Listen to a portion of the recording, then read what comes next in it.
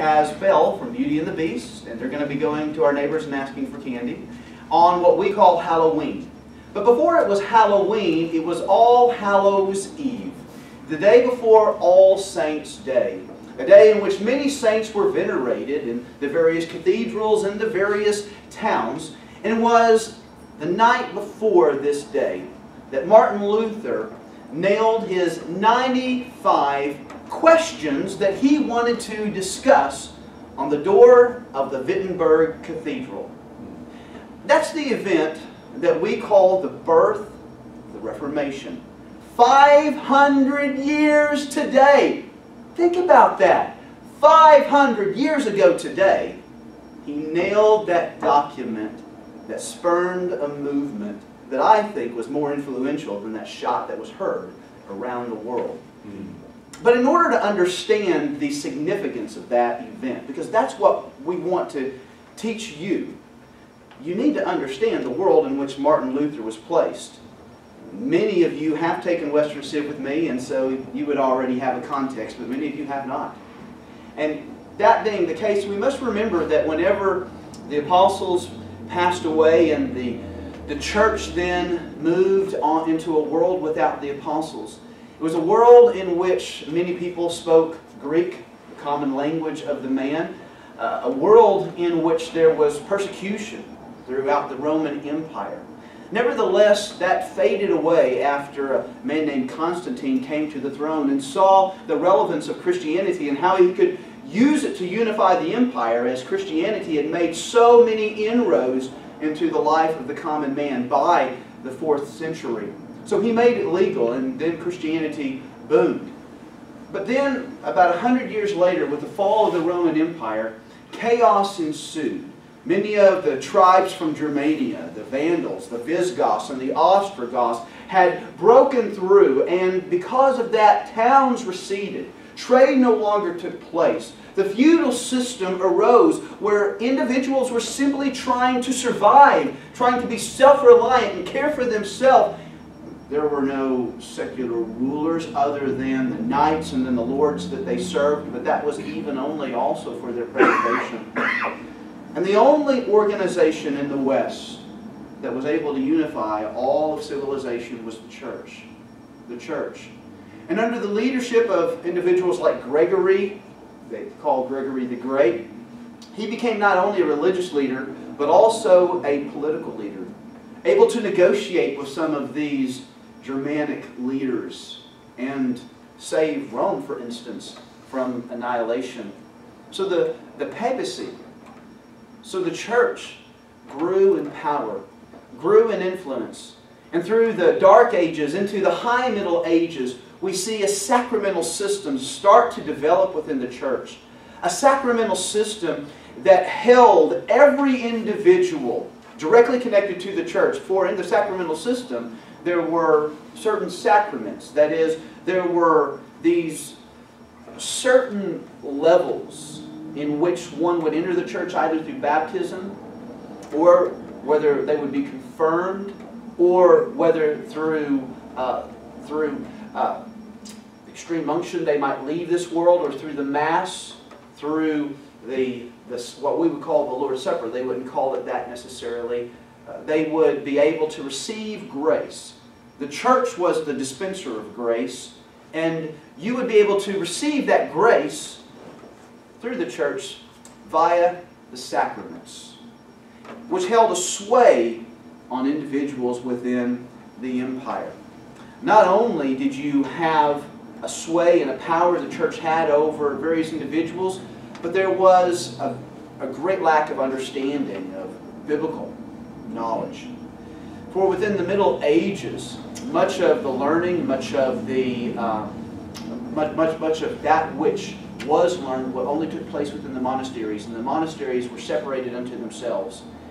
The language of the Scriptures was not in the language of the common man. The Latin Vulgate was the common Bible that was used. Sermons were preached in Latin, but very few people spoke Latin. So Christianity became a religion of practice. You did in order to earn security. You add that with the sacramental system, which was basically a works-based type of salvation, And then you move to a scholastic understanding that started to revive culture and revive civilization as universities started to pop up in the 12th and 13th century, but a scholastic system that revived an ancient heresy of Pelagianism, a belief that Augustine fought from a British monk who claimed that, well, you worked to earn favor with God. It had made inroads into the church and it revived in another system called scholasticism. And under scholasticism, you had certain individuals like Gabriel Biel, who taught a Latin concept of facere quod in se est, which means do that which lies within. And the idea was that if you do that which lies within, if you take that first step toward God, then God, through the sacramental system, will give you the grace to continue to move forward. But you first got to do that which lies within. You also add to that scenario the fact that the church was corrupt. The infighting that had occurred amid much of the popes. The buying and the selling of clerical offices through simony. The appointing of leaders simply because they were your relatives. Nepotism. The immorality that surrounded the church as well. Many of the priests who were supposed to be abstinent, as that was the church's policy, had mistresses and therefore also illegitimate children. And it was under this environment that Martin Luther entered in 1483. There were individuals before Martin Luther that saw the condition of the church. And because of the Renaissance and the return to many of the original sources, even to the Greek language itself, there were precursors to Luther. Individuals like John Wycliffe, who challenged the teaching of the sacramental system and transubstantiation, which was the idea that the bread and the wine actually turned to the body and the blood of the Lord, something that was practiced every week. And he dared to say that the Scriptures should be translated into the language of the common man, which he did, translated the Bible from the Latin to the English, which the church was actually petrified that this could take place for fear that heresies would pop up everywhere. Influenced by Wycliffe was another man named John Hus.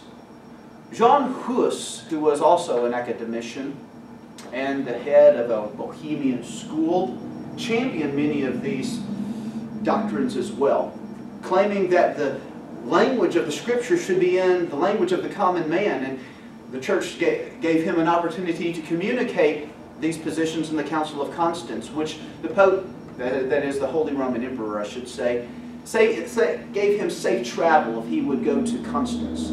So he did, but there was deemed a heretic if only he would then retract his statement, which he never did, and therefore was burned at the stake. The emperor lied. In 1415, John Hus died for his beliefs. So there were precursors to this Reformation, as we would call it. Corruption in the church, doctrinal corruption that pervaded the land. And there were calls for reform, but most of the reform that was called for was reform for the corruption, the immorality that was within the church. And as one modern historian so put it, by the 16th century there was not an intelligent man in Europe who did not know that a Reformation was at hand. It was on this scene in 1483, on November the 10th, that a baby was born to a peasant man and his wife. The baby's name was Martin. Martin Luther, who later we came to know as Martin Luther, saw that this young boy had much talent, his father did. And knowing that this young boy could be his ticket into a higher social class, sent him, to the chagrin of the rest of his children, to school. Young Martin earned a baccalaureate in 1502 from the University of Erfurt. And in 1505, he graduated second in his class. He was studying to be a lawyer.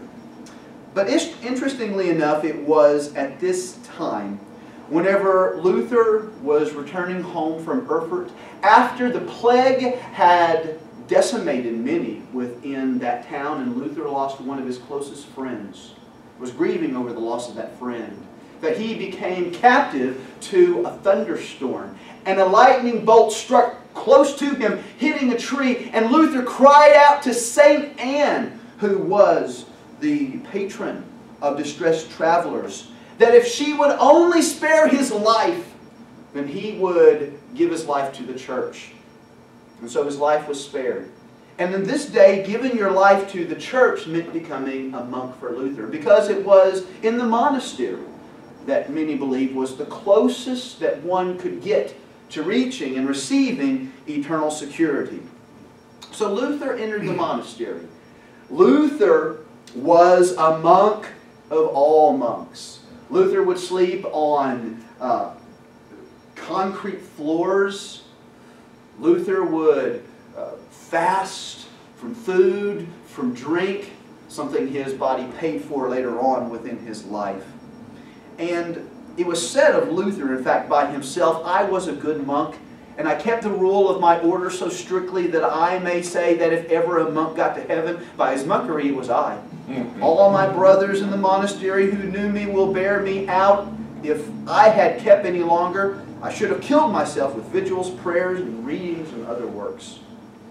He joined an Augustinian monastery and studied under a very influential man within his life, Johann Staupitz. Became a father figure for Luther.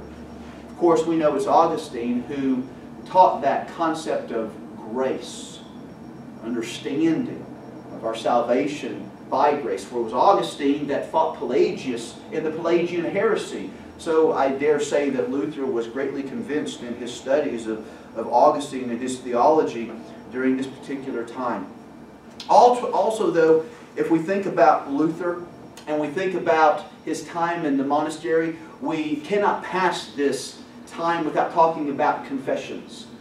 With Luther's background, with the Via Moderna and the idea, quote, "se est do that which lies within," the concept of the sacramental system, Luther was plagued, asking himself, did I do enough?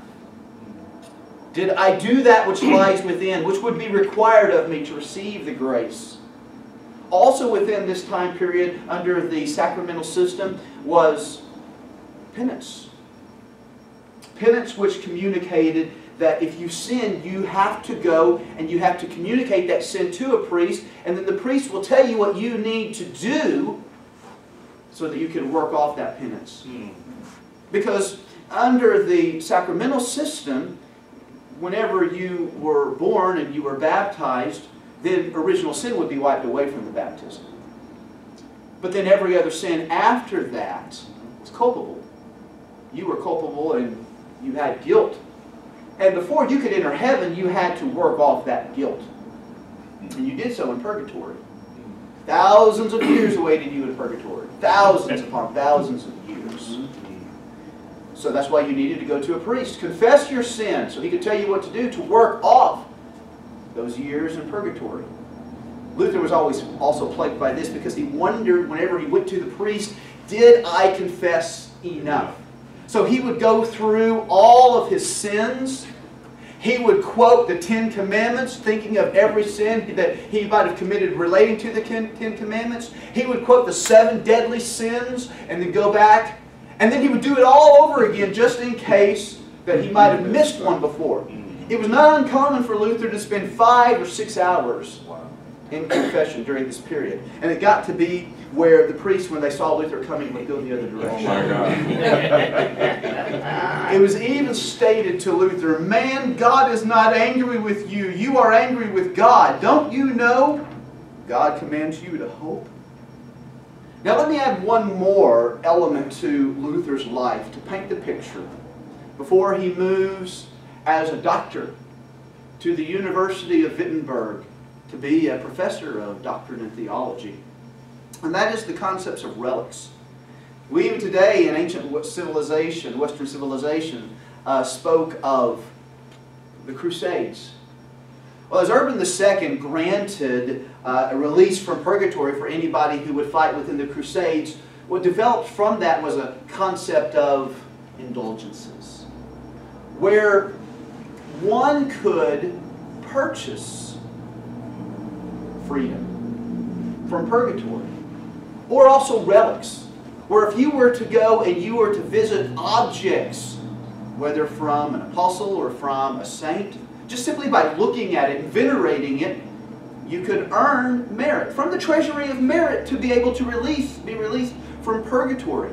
Now, old Frederick, the Prince of Wittenberg, he had a really, really good collection right there in Wittenberg. That's why he didn't allow old Tetzel's, we're going to talk about a little bit later on, to come and sell his indulgences there.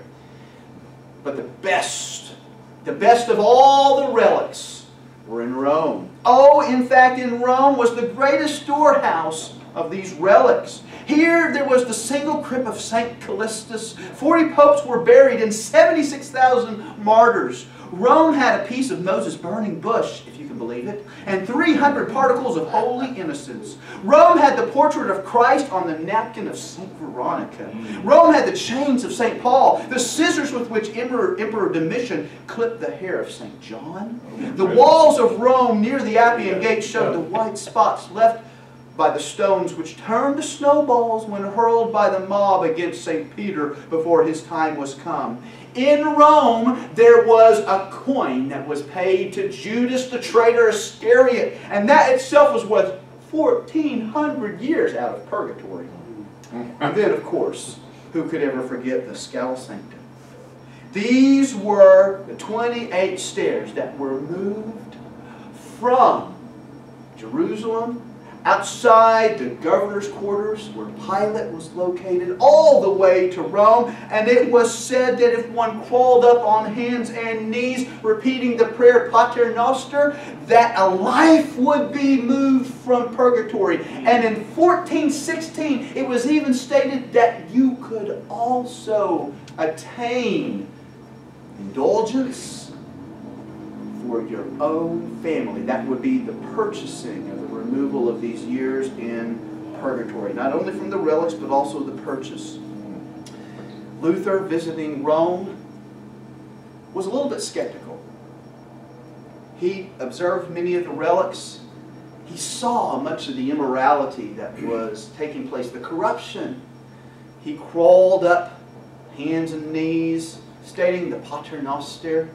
But maybe we see a little bit of Luther's pessimism when he gets to the top and he cries out, "Who knows if it is so?" That's where we now turn and we visit Luther in the small town of Wittenberg, where he has been moved to be a teacher. Here we have the Holy Roman Empire. Germany was not necessarily the Germany we know it within this day.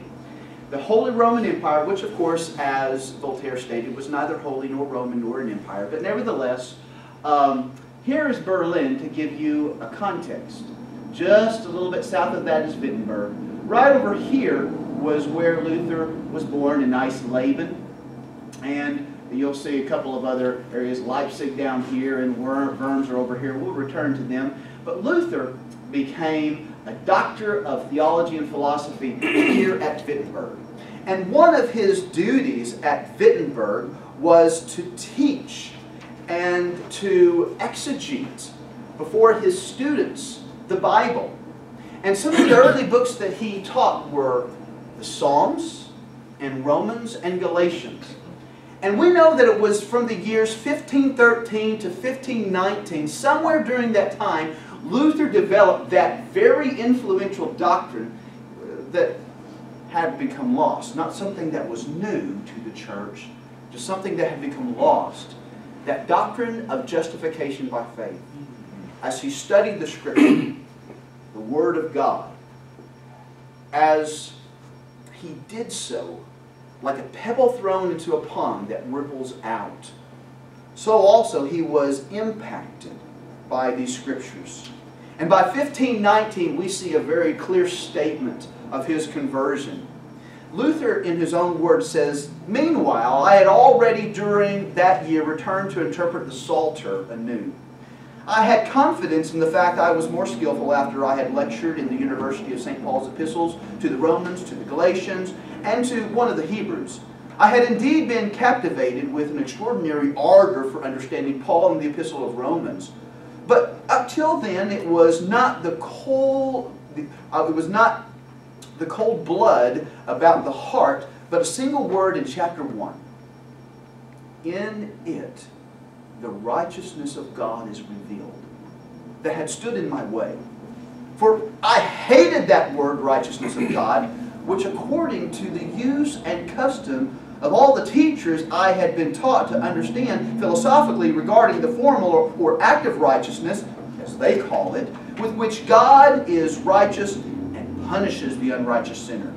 Though I lived as a monk without reproach, I felt that I was a sinner before God, with an extremely disturbed conscience. I could not believe that He was placated by my satisfaction. I did not love, yes, I hated the righteousness God who punishes sinners.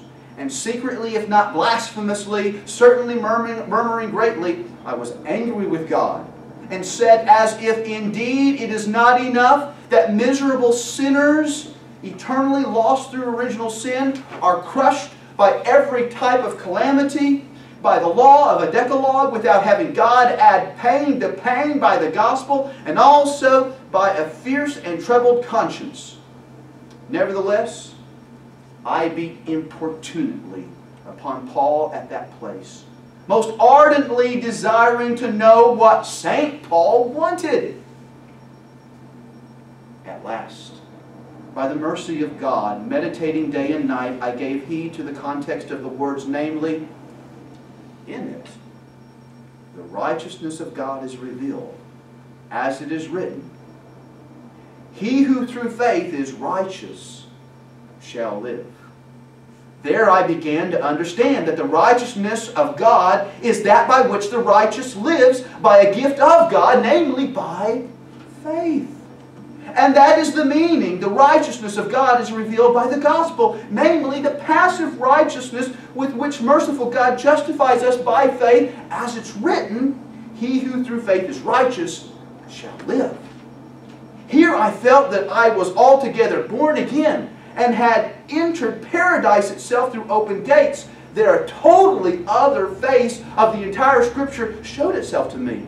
Thereupon, I ran through the Scripture from memory. I also found, in other terms, an analogy as the work of God. That is what God does in us. The power of God with which He makes us wise.